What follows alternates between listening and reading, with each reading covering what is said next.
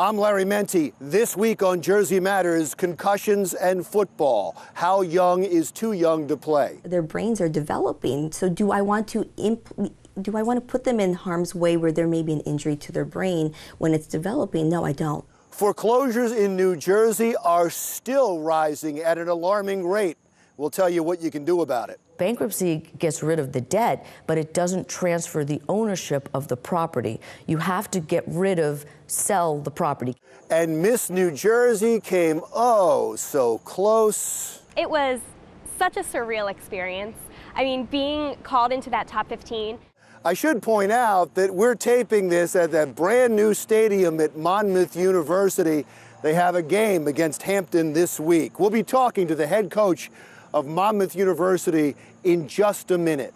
But first, a few words. A brand new study is out today from Boston University that finds that children who play tackle football under the age of 12 are twice more likely to develop a learning disability and 3 times more likely to develop depression later in life. It is a study that gives parents pause, including me. At the end of this show today, I've recorded a commentary on my wife and I's decision to allow our son to play tackle football at the age of 11. Again, that's coming up in about 45 minutes.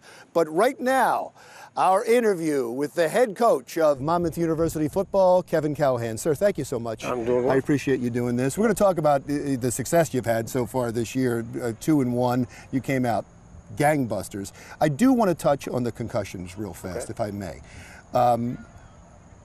What is your opinion of youth playing tackle football? Well, I think, I'm all for it. I think the more people you can get involved in football, the better.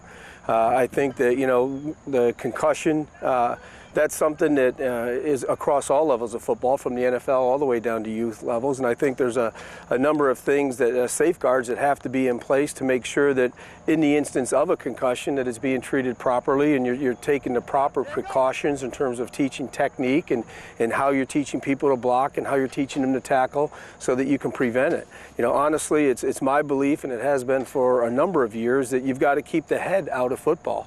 I know that, over in recent years, they've made a big deal of targeting and hitting with the head and things like that, but this goes back 20-some years where we've never taught the use of the head as a weapon or use it as an aid in tackling or blocking in the sport of football. So I think there's a burden that falls on coaches to make sure that you're giving your players proper instruction so they understand the correct way to do things, and I think that will reduce the incidence of concussions. I think there's got to be proper safeguards in place in terms of your protocols when you do suspect a player of having concussions, and I think there's got to be an educational component. And you do all that here? We do all that here. How young is too young?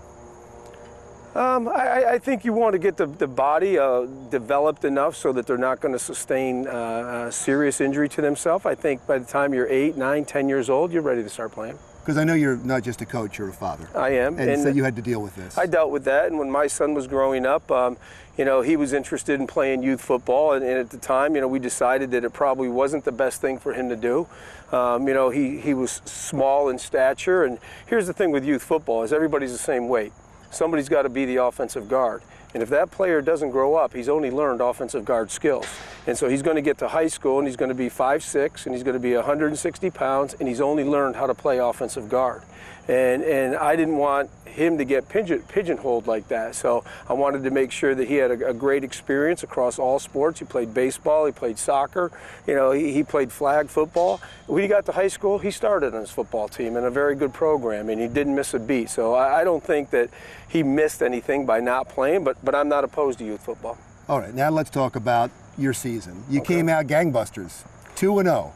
And then you had the one oops last week against Albany.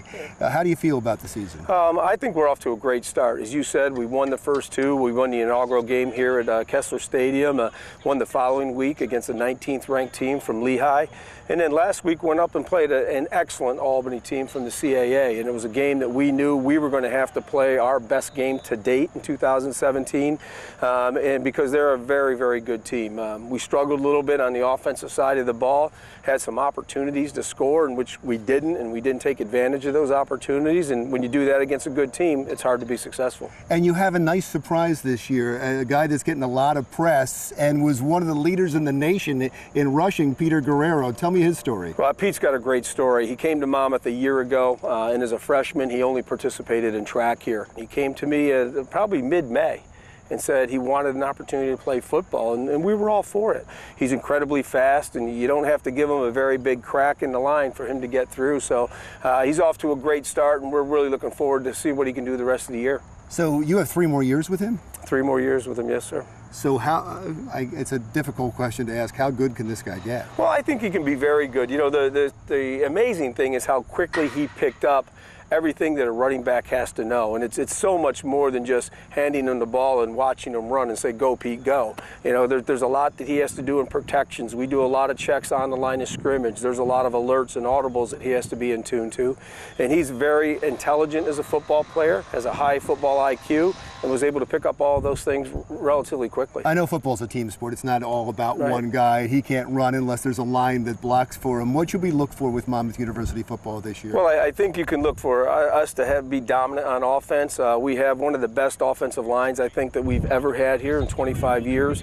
We've got a very talented back in Pete, and we also have some very explosive receivers. Reggie White, Lonnie Moore, and our quarterback Kenji Barhard does a good job of distributing the ball to all of them. And you know, we weren't as good as we wanted to be last week, but I look forward to getting back on track this week. Well, I really appreciate you spending the time with me today. Good luck.